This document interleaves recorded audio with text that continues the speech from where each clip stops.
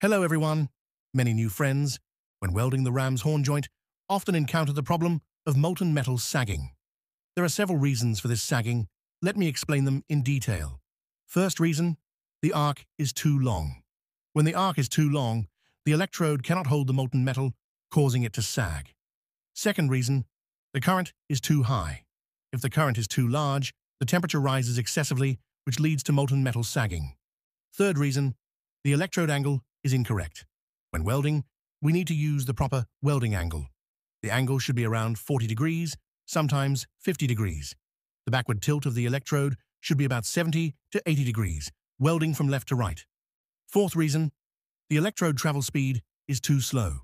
If the electrode moves backward too slowly, the molten pool temperature increases, weld metal thickens, and sagging occurs. Fifth reason, the weaving method is incorrect. In welding, there are two commonly used weaving methods. The first one is the diagonal weaving method.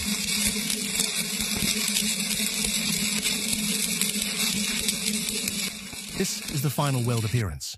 If you like it, please give a like, subscribe Weldmaster India for more real-life production tips to make welding easier and more efficient.